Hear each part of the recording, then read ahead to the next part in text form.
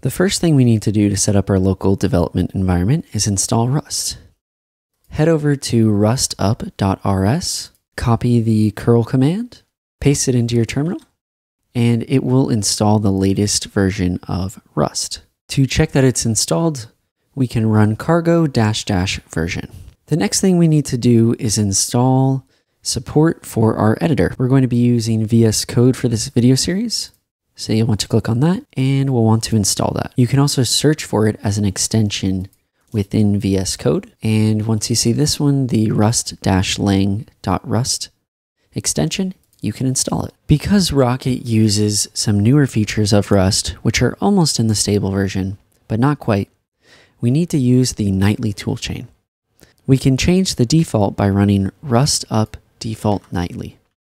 You can check to see if it worked by running rust up default.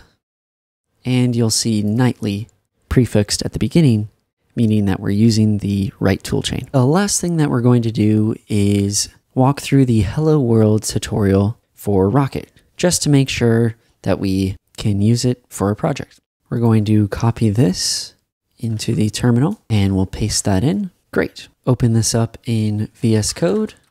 And now what we'll do is add Rocket as a dependency. So we'll copy this, we'll head over to our cargo.toml, and underneath dependencies, we'll paste it in and save. Then what we'll do is modify source/main.rs. So we'll copy all of this and open up main and paste this. And we'll save.